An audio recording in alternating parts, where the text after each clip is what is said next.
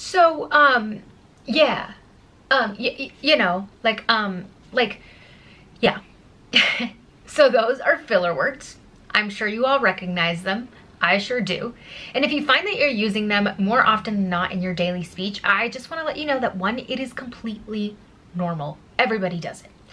In today's segment of Yvonne Looks Into, we're going to tap into filler words and phrases.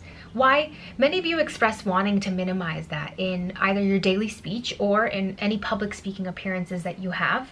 And I want to look into why we use filler words, how we use them, how often we're using them. Does someone use them more often than others? And we're going to explore that today because exploring, acknowledging, and becoming really aware of when we do use filler words and what triggers us to do those things will not only boost our own confidence as public speakers, but it'll boost the confidence of our audience in trusting us as the subject matter experts. So let's get into it. What is a filler word? First, let's define that. A filler word is a meaningless word, phrase, or sound that's used to mark pause or hesitation in speech. Why do we use filler words? There are so many reasons as to why we use filler words, and today we'll explore a couple of them. I also have a post on my timeline that you can check out for a reminder to go back to all the time. One, we use them to explain something difficult.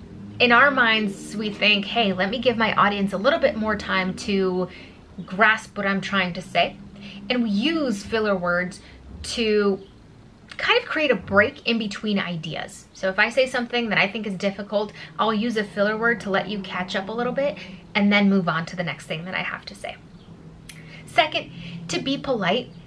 As is the case, filler words really do dilute your message. And so when you have to deliver something unpleasant or you want to say no but don't want to seem or appear rude, using filler words makes the message a little less harsh. Third, it truly is a habit. We go and use filler words unchecked in our daily communications with our friends. You know, why would our friends check us and say, hey, you used liked one too many times? Unless they like to point those kinds of things out, right? But we use these and it's what we practice the most, so it's naturally what we will use the most. And lastly, our own brains haven't caught up yet. So if someone asks us a question, we say, instead of pausing and saying, you know, give me some time to think about it, we kind of just go like, yes, that's very important that you bring that. Again, your message is diluted a bit, right? And sometimes we can even use filler words to make sure that other people know we're not done talking. So in our daily conversations with folks, if I pause, that may be a cue for the person that I'm talking to pick up and continue the conversation, right? We're all a little bit not okay with awkward silence, and so filler words help fill that void. What does a filler word communicate to the person receiving your message? I want to read this directly from the Harvard Business Review, and it says, use sparingly and effectively, filler words can make you more relatable to your audience, give you time to catch your breath, and emphasize key points. But when they become crutch words, used out of nervousness or lack of preparation, they hurt your credibility. And this credibility piece is super important, right? You don't want to use filler words and have your audience lose credibility in you and not see you as the expert in that subject matter. But it's also important to point out that you can also use filler words to be relatable to your audience, to give yourself some time to catch a breath, and again, to emphasize key points. This is super important. There's pros and cons to everything in life, right? And so we have to be aware of when we're using filler words and why we're using them, to then begin to peel away and remove the filler words that aren't doing our speech any good. And now I'd like to share something a little bit more personal, but my word for the year is intentionality. To be intentional. And I was seeing this all over, you know, I would see it on Instagram posts, it would be brought up in conversations and in spaces that I'm a part of, and I just took it as a sign to adopt that word as my word of the year. And so I did.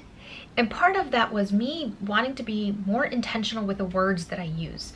I pay closer attention to how I use filler words in the workspace, at school, and more formal settings. You know, with my friends, I say like, and so yeah, one too many times, and they sort of just have to deal with it, but I'm working on that one too.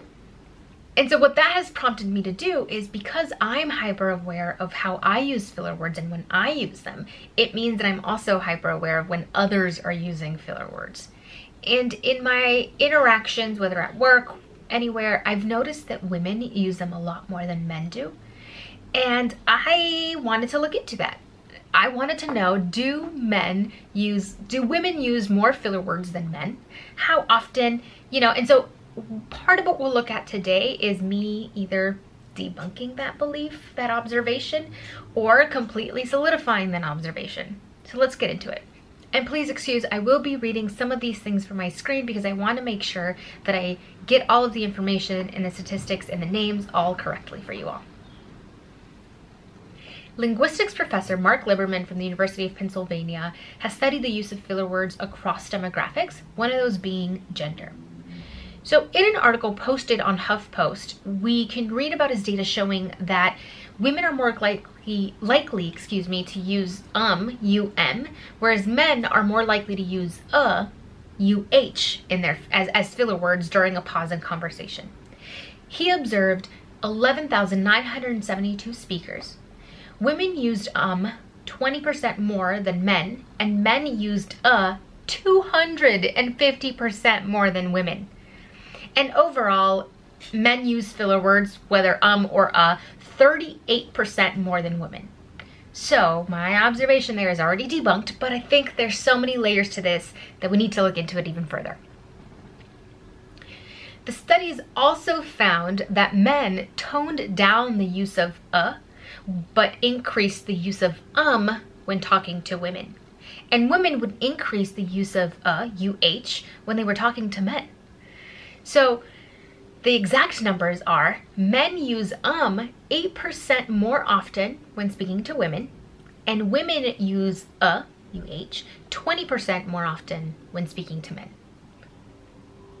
Is that not wild? My mind.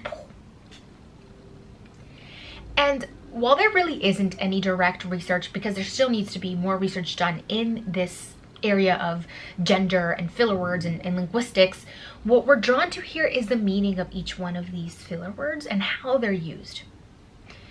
The article says we can use as we're deciding whether we'd like to talk, and as we're deciding what to say. When I read this, my wheels were already turning.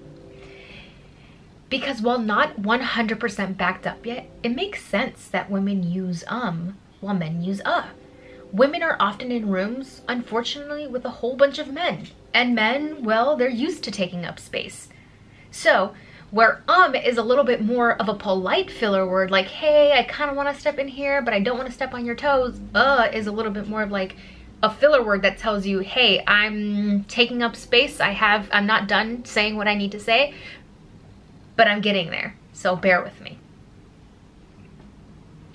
And then the article ends by pointing out that and usage is a product of our social environments, and that of course more research needs to be done in the area of this, what they called gender divide, and the role of gender in filler words.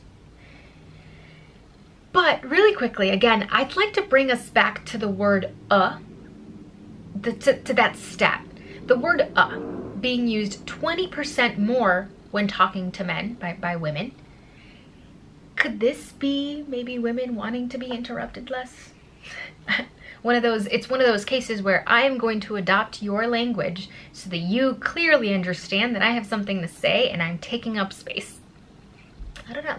What do you all think? And lastly, the reason we are all here. How do I stop using filler words and phrases? I don't want to use them anymore. One, I just like to start off by saying that is a very hard, you're putting a lot of pressure on yourself, okay? Everyone around you uses them. We've gotten used to using them. It's a very hard habit to break, but we can do it at specific times, and again, be very intentional with how we use filler words and when we use them. The first step we have to take is to listen for them. You really don't know what to fix when you don't pay attention and listen for them. It was kind of like when I got my car for the first time and I thought, wow, my car is so special and unique. No one has this car. And as soon as I had my car and I had a good visual of it, I knew exactly what it looked like, the model, everything. I drive, and every mile I would see a car just like mine. Same with filler words. I don't know if that made sense, but same with filler words. When I am intentional about knowing and hearing out when I use filler words, then they'll start to bug you. I mean, think about it, right? We've all been in a presentation where someone whispers over at you like, man, have you heard how many times they use the word like? And in your head, you say, no, I hadn't up until now. And now you can't unhear how often they use the word like. So listen for them. Be intentional with your words. It's okay to take a pause in your speech and give yourself some time to answer. And that kind of ties into the third, which is there's no pressure to answer so quickly. In a conversation with a man, as we learned, you may even want to use the word as a filler word just to let them know, hey, I'm still talking. I'm not done talking yet. But in something like a Q&A session or a speech, the floor is yours. Everybody's on your timeline. So take a pause, collect your thoughts, and answer. And the very last one, and this is true for many industries and anything really that you want to get really good at, is practice. Being prepared and practicing will always be a benefit to you. And that was a very brief segment of Yvonne Looks Into. I have become very interested in the psychology of public speaking and linguistics, and so I've been doing a lot of reading. By the way, if you want the article that I pulled from, a couple of the articles that I pulled from for this, I can definitely send those over to you, so just send me a DM. And secondly, comment down below, are there any other aspects of public speaking that are interesting to you that you would like me to look into? I am more than happy to do that. So thank you so much for watching this. Now, go out there and master the art of public speaking.